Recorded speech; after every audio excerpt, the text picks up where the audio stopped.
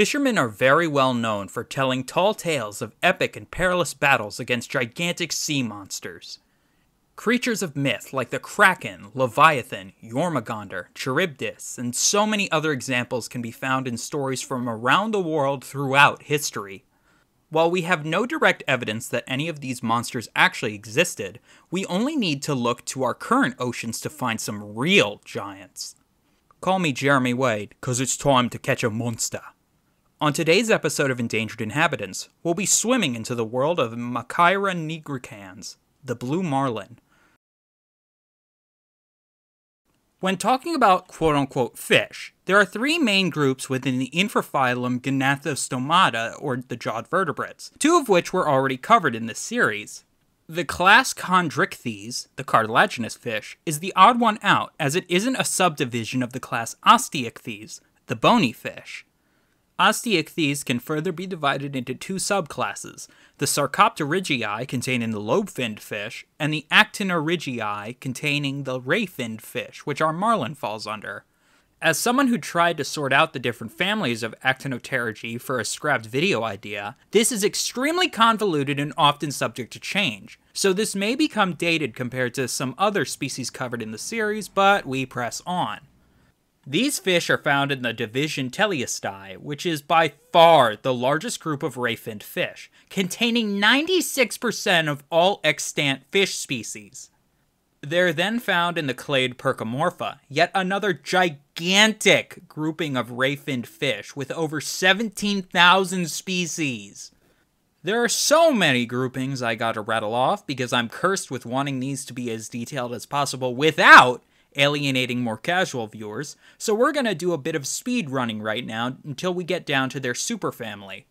Marlins and their relatives can be found in the subseries Carangaria, the order Carangiformes, and the suborder Menadae. Marlins are billfish, part of the superfamily Ziphiidae, characterized by their snoots, which we'll get into later. This grouping can further be divided into two families, the Ziphiidae, containing just the swordfish, and the Istiophoridae, which contains the sailfish, spearfish, and marlins.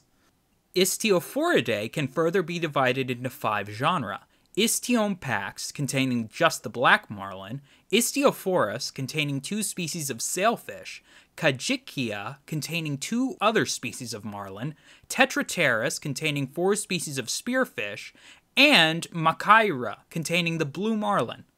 Like another species covered in this series, it was thought that Machaira only contained one species, that being Machaira nigricans.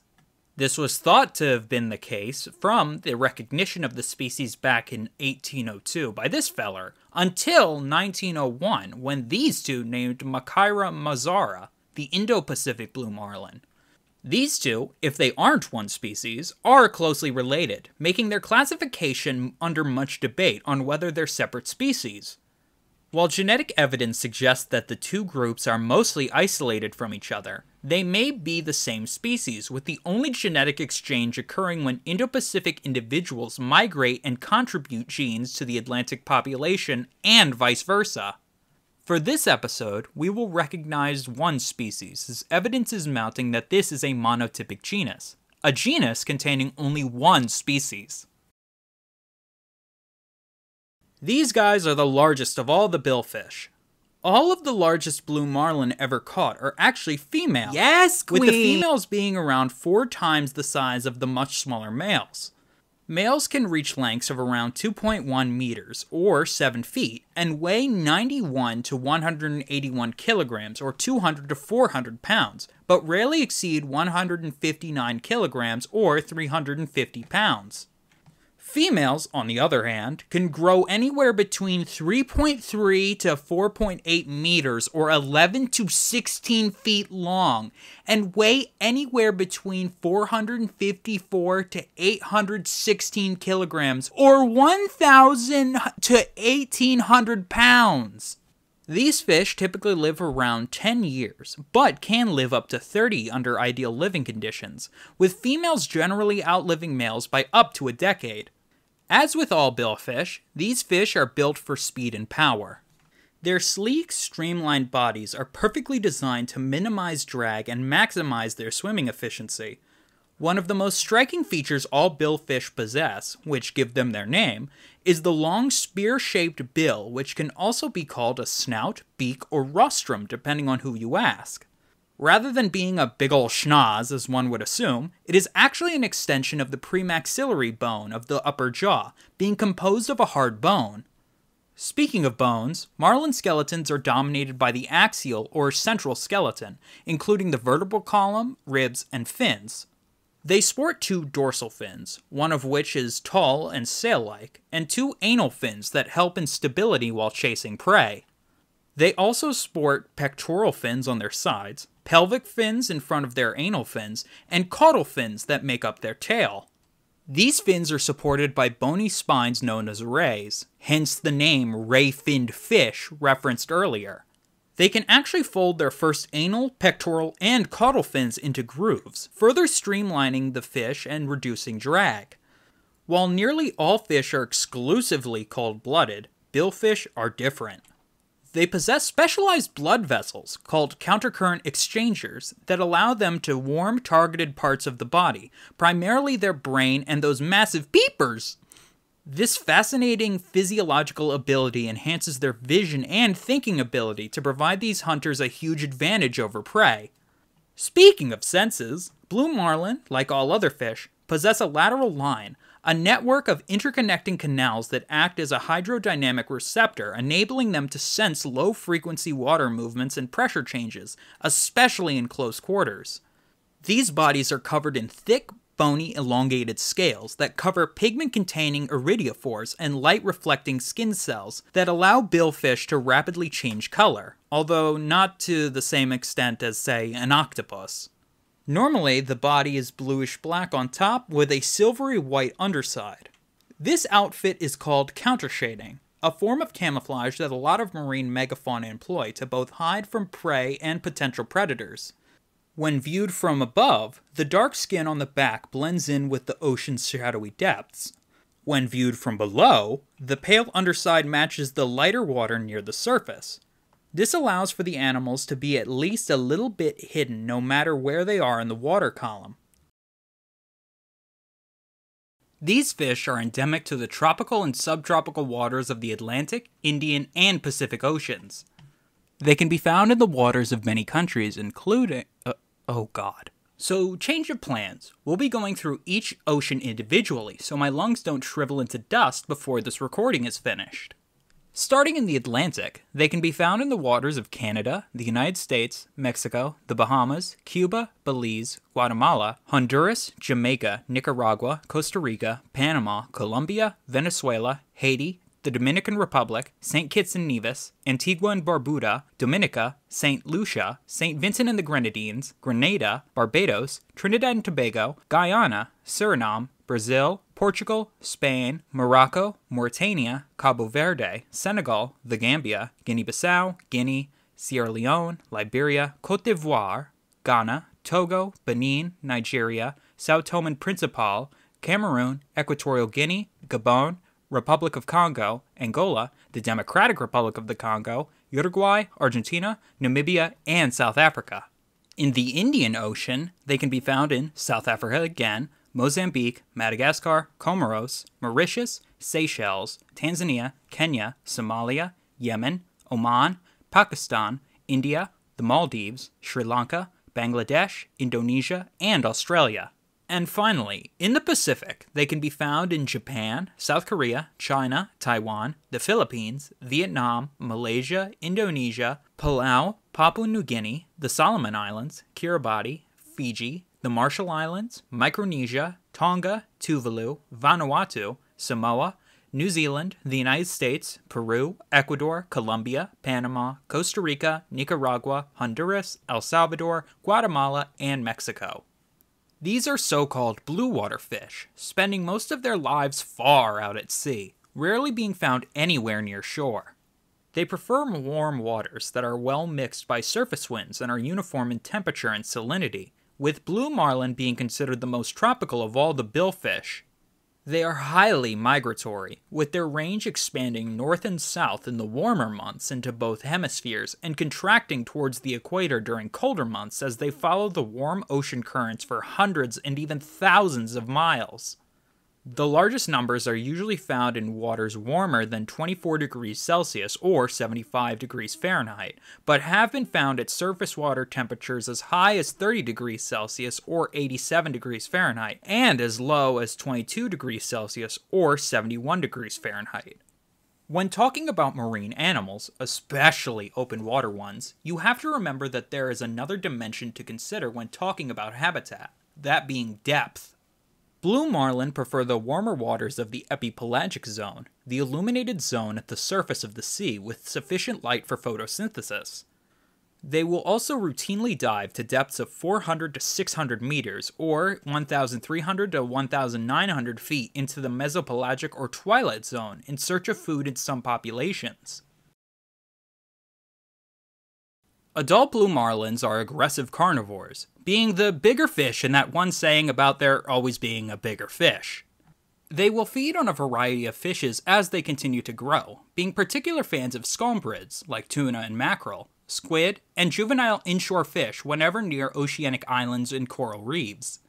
Smaller species taken near the surface include frigate mackerel, bullet tuna, and skipjack tuna. When diving into the mesopelagic zone, species targeted include various squid, various pomfret, and the snake mackerel. When fully grown, they are able to take prey as large as white marlin, yellowfin tuna, common dolphinfish, and big-eye tuna up to 45 kilograms or 100 pounds in weight. Conversely, they can also feed on small but numerous prey such as filefish and snipefish when available. They are among the fastest fish in the ocean, even at their large size, using their bill to slash through schools of prey, returning to eat any stunned or wounded victims. Whenever they get close to a school of prey, they will rapidly move their bill from side to side, hopefully stunning the target before quickly swimming back around to catch and swallow their victim whole.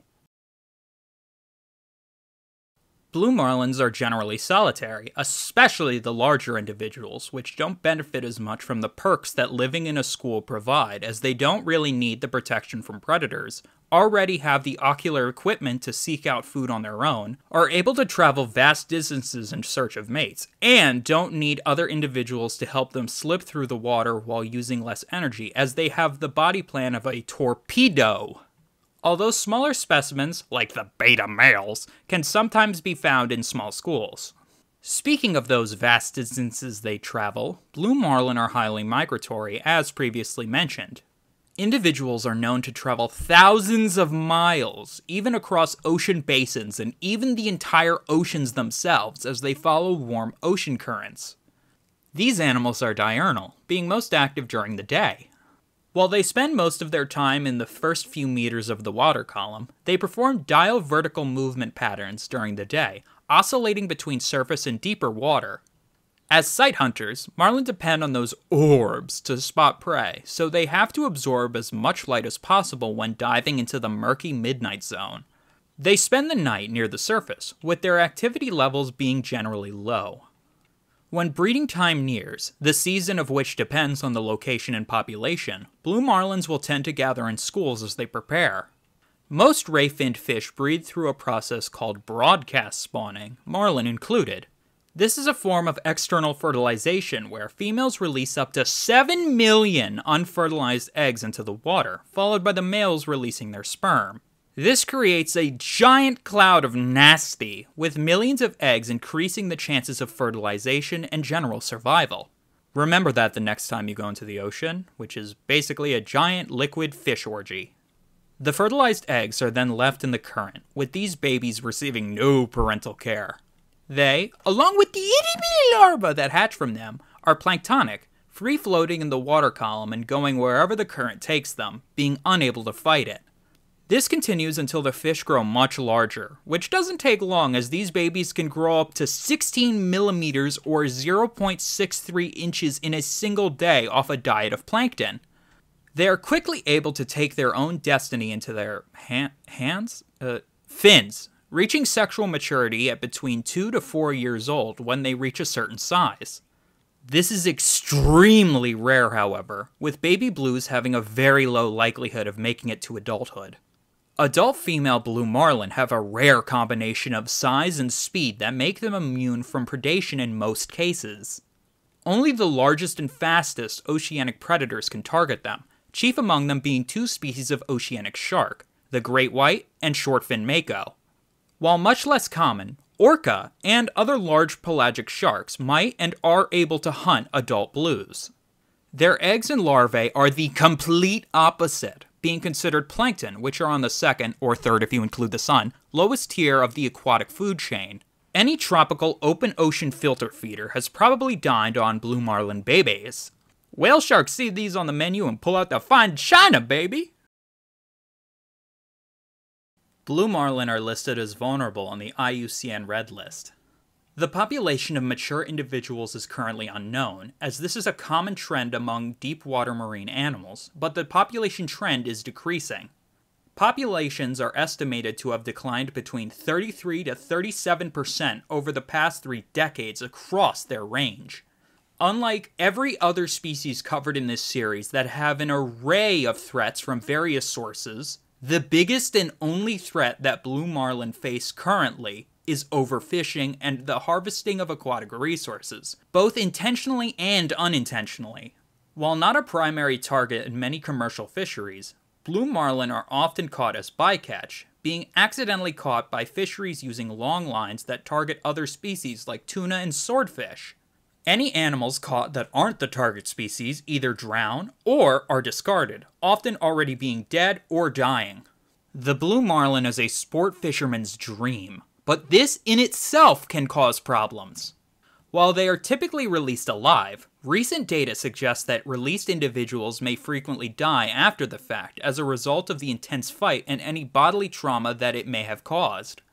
While it is unknown how much of an effect this has on the population, this could represent a significant source of mortality in several coastal areas. While these giants fill us with the same reverence and awe that the sea monsters of legend once did, we need to start treating them with the same amount of respect. These are powerful predators that hold an important role in our oceans, which also deserve way more respect seeing as we depend on them for survival in many ways.